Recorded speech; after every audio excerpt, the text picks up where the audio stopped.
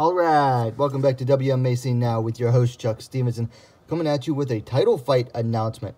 So, WGFC of South Korea has announced the vacant Atomweight Championship will be fought at WGFC 7 on June 5th, and it will be between Bohyun Park and Yerin Ghost Hong. Now, this title fight will be one of 3 on the event.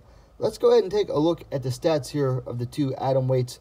Both are coming in with identical records, 3-1.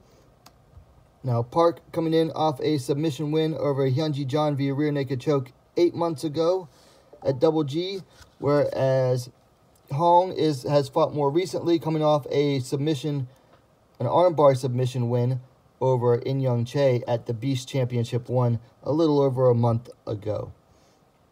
I don't have an age available for Park. Hong is only 18 years. No other stats listed for Park, unfortunately. Hong is 5 feet 1 inch, 155 centimeters tall, and will bring a reach of 61 inch, 155 centimeters tall. Decided to make a video about this fight because I thought it was a little bit interesting. I've watched one of Park's fights. I've watched, I think, all but one of Hong's fights. Both are primarily strikers. But Hong, I liked the growth that she showed in her last fight, in that she was willing to take the fight down when she started getting outstruck against In Young Chae in her last bout. So she showed some growth there that a lot of fighters that inexperienced and that young don't always show.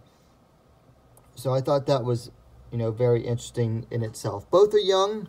Both are similarly have similar experience levels, which is very nice to see on a regional level. A lot of the times you get a lot of squash matches on regional level fights, whether that's, overseas or here in the U.S.